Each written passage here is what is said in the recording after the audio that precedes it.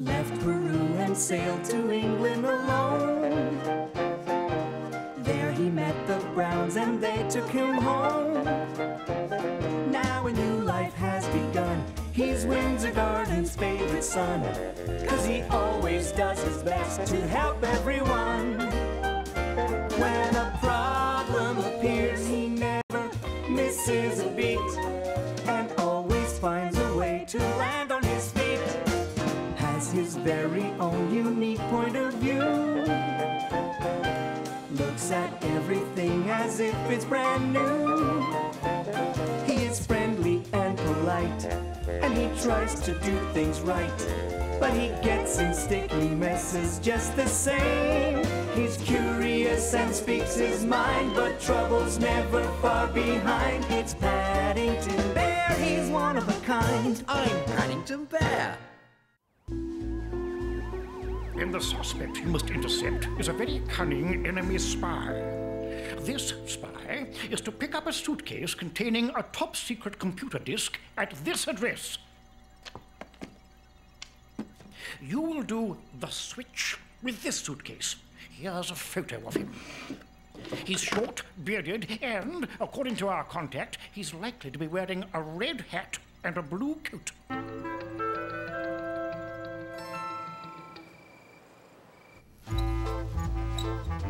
I've never seen a flashing light in a kitchen before, Mr. Brown. Henry, why don't you call the electrician? His rates are too high. Besides, I'll have this done in a flash.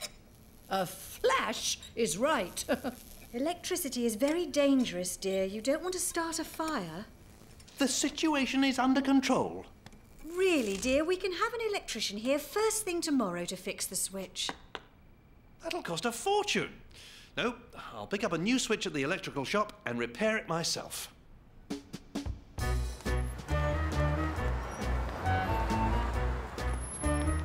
There's our man.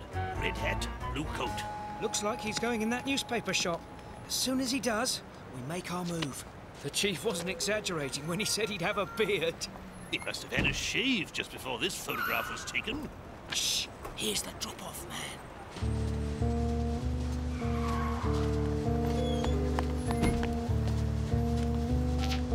Bluebird 1 taking flight. Bluebird 2 in surveillance mode. Mission compromise. 2 enemy agents. Plan B. Intercept the interceptors.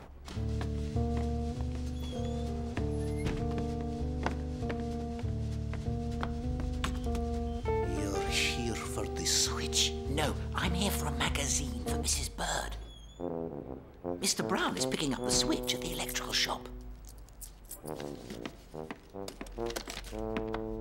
Let me get this straight. Someone called Mr. Brown is doing the switch? The original plan was I would do the switch. Oh, you're the electrician.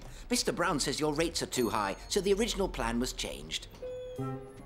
The rates are already decided. I've been ordered to do the switch. I shouldn't bother. Mr. Brown's going to do the switch himself. No one told me. The original plan has to go forward.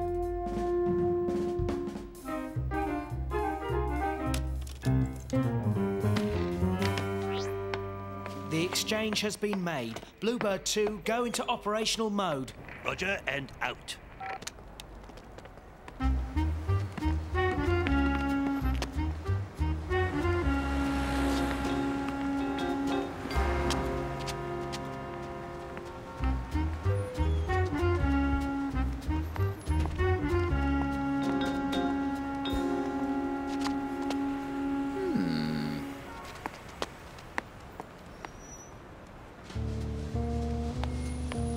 Taxi!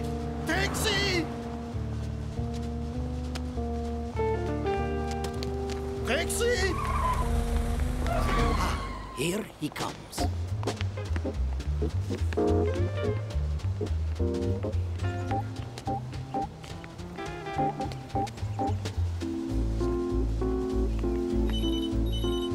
Yes, Bluebird 1. Yes, exchange was accomplished. Like taking candy from a baby. Yeah, on suspect's tail heading east. I'll stay close.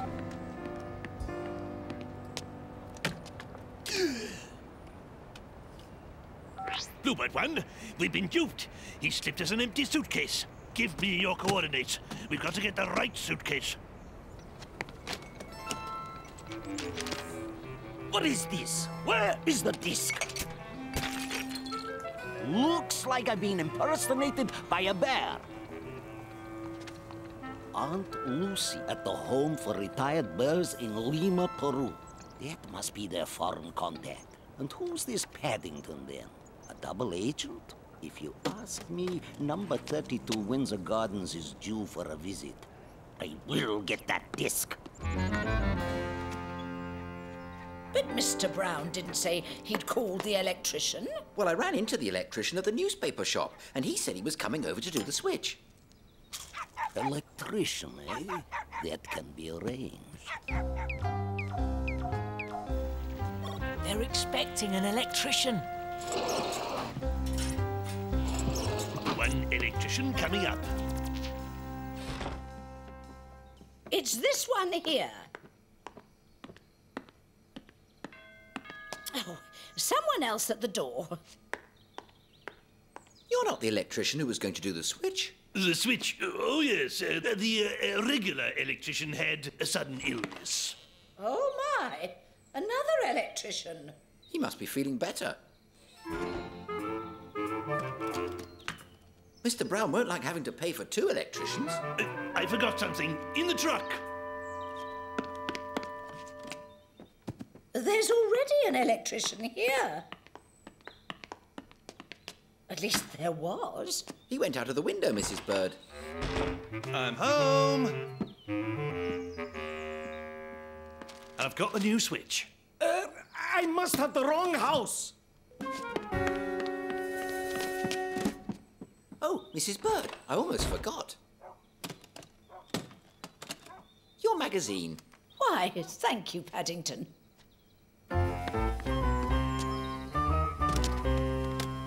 Impossible! I've been duped! Perhaps if I visit their foreign contact in Peru, alias Aunt Lucy. Good work, gentlemen. A job well done. Mission accomplished. So there were 3 electricians? The one you saw, the one who jumped out of the window, and there was another one at the newspaper shop who was going to come round. Very peculiar. I didn't even call one.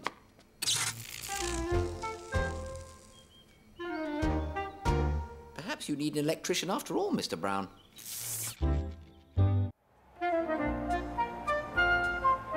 Here we are at Wimbledon, Mr. Brown, the most famous tennis tournament in the world. And it's our job to report on it for my book, The World and Its Wonders. Do you think we'll get a seat? Everything has been arranged. Ah, here comes Mr. Townsend to show us around. Welcome to Wimbledon, Mr. Gruber. This must be the young friend you were telling me about. I hope you like tennis. Bears like anything new. Wonderful. Who knows? We may find ourselves in need of a ball bear. Follow me. A ball bear? Fancy that. Our first stop is the players' locker room. This is where the players get ready for their matches.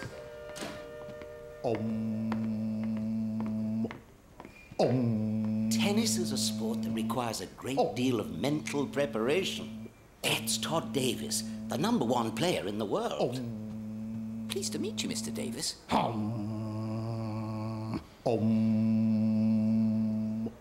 We'd better move on.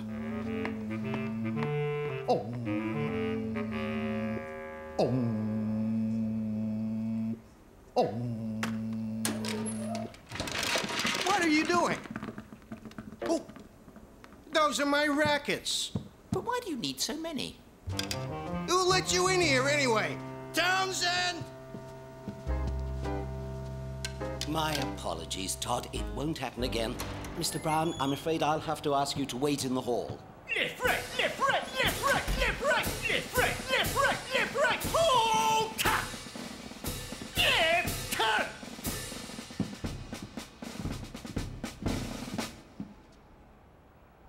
I'm Sergeant Basham, the commander of this troop.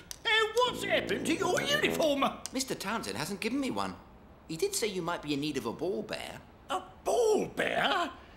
This is the end of civilization as we know it. Well, don't expect any special treatment from me. Of course not, Mr. Basham. Very well. Forward! March! Left, right, left, right, left, right, left, right, left, right, left, right.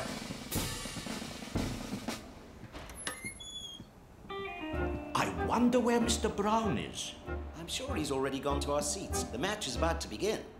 Final day here at Wimbledon, and must say we're very much looking forward to this match. Look, the match is about to begin. All for Terry, Todd Davis.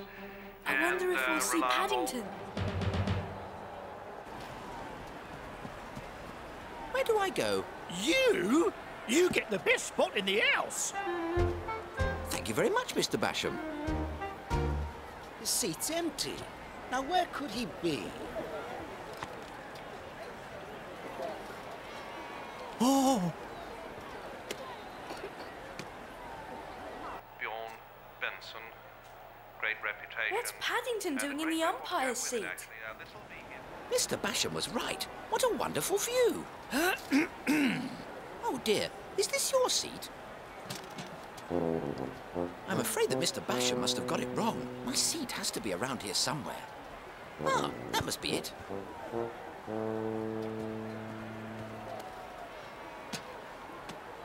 Oh, how nice. I am feeling a bit thirsty.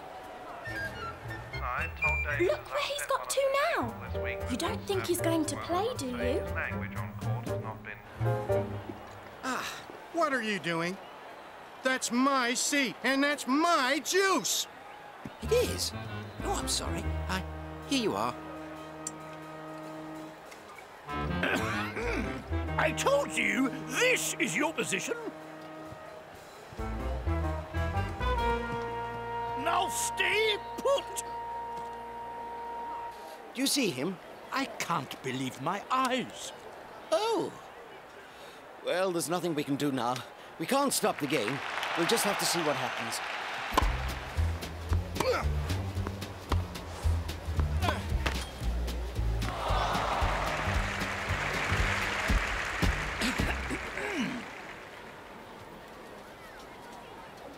But Mr. Basham told me to stay put.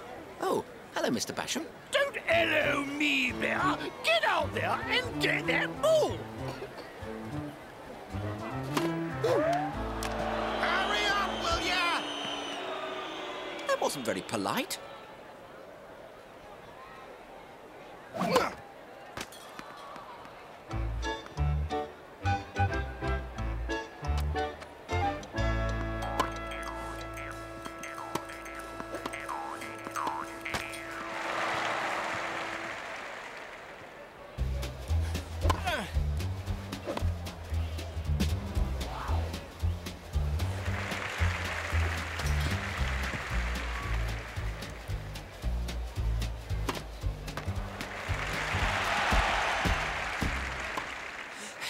Excuse me.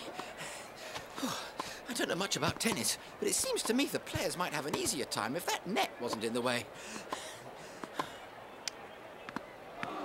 Hello? That ball was out by a mile. What's the matter? Have you gone blind? Oh, I see. Too busy chatting with that bear, are we?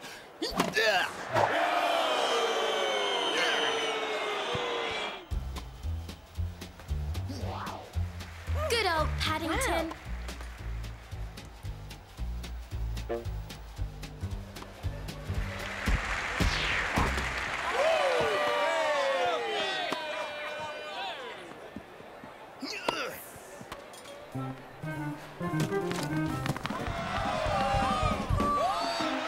Now listen here, you.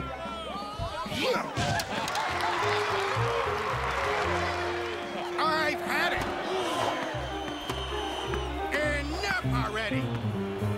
Now what are you doing? I'm looking for a photograph of my Aunt Lucy. You know, you really shouldn't be so rude, because my Aunt Lucy always says, it isn't whether you win or lose, it's how you play the game. My Aunt Mary used to say that too. I guess I forgot. I behaved very badly. Can you forgive me?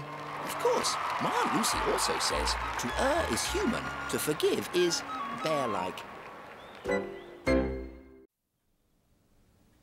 Hole fast, sworn enemy of mine.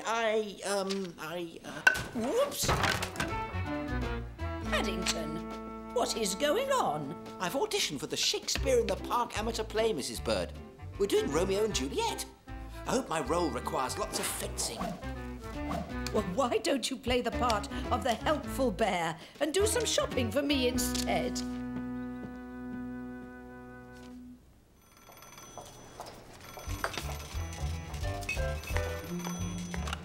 Yes? It's Mr. Pig, the play's director. Romeo? Well, that's wonderful. What part have I got? And Deirdre? Juliet? You don't say. Thank you. Juliet! Congratulations, Mr. Price. Fancy you playing Romeo. It's my lucky day, especially as Deirdre's playing Juliet. Little old me, Juliet. Whoops! Romeo! Oh, Romeo! Wouldst thou be a dear and bring over the mop and pail?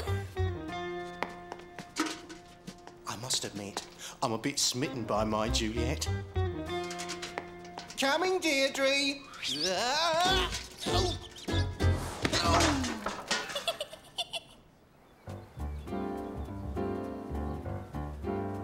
Romeo and Juliet is the greatest love story of all time. Now we have 3 weeks before opening night, so let's take out our scripts and get started.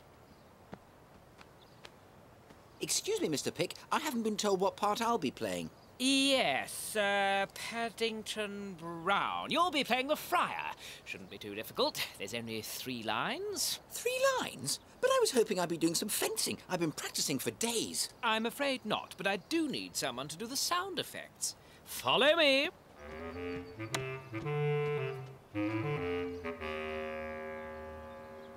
Knock the coconuts together for horses' hooves.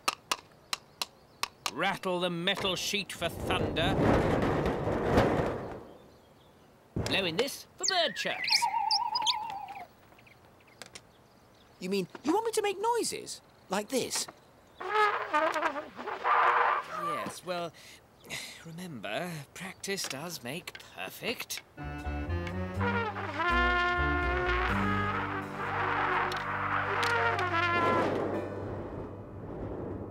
Henry, wake up. There's a terrible storm raging. That's funny. It was perfectly calm when we went to bed.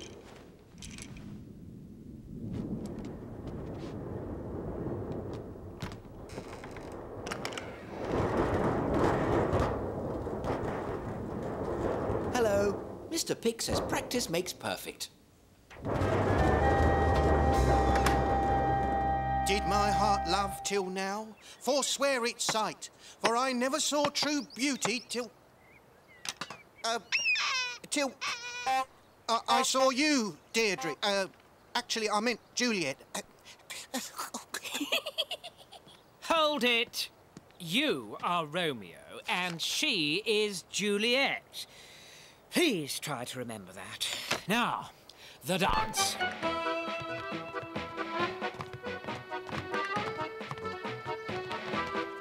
My lips, 2 blushing pilgrims ready stand to smooth that rough touch with a tender kiss. Ow! Ouch! Ow! Ow! I'm sorry. I'm afraid it's a bit difficult with pause. I've made a complete fool of myself in front of Deirdre. Perhaps I'd better drop out of the play before something dangerous happens. I think you're a wonderful actor, Mr. Price. I especially liked it when you stepped on Deirdre's foot. It looks so real. That's the trouble. It was real. Deirdre must think I'm a complete idiot. My niece is in the play's chorus. I hear Harold's not doing so well. He might be a bit clumsy, but he's so cute when his ears get all red. He really is my Romeo. Oh, thank goodness the play opens tonight. Perhaps we'll get a full night's sleep for a change. Deirdre, I want to wish you luck for tonight and apologise for everything. Ouch! Everyone, Looks like we've got a full house. Harold, what have you done? Ow. Now look what I've done. It's no good. When I get near Deirdre, I just go to pieces. I think she feels the same way about you. I heard her tell a lady that... She said that? Really? Her I love now, doth grace for grace and love allow. Oh, she knew well. Thy love did read by rote that could not spell. But come, young waverer, come go with me. It is very good. But I do wish he'd practice his lines at night and his sound effects during the day. To turn your household's rancour to pure love.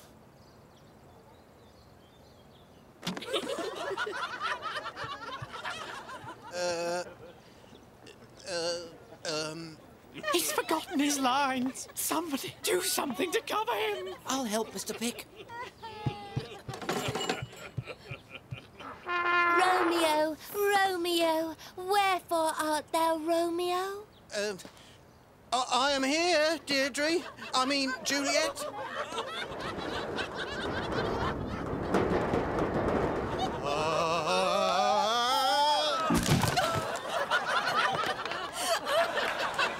I'm so sorry, Deirdre. It's just that I'm very fond of you and I'm just out of sorts with nerves. What's this? They like it. I think they're calling for you, Mr. Pick.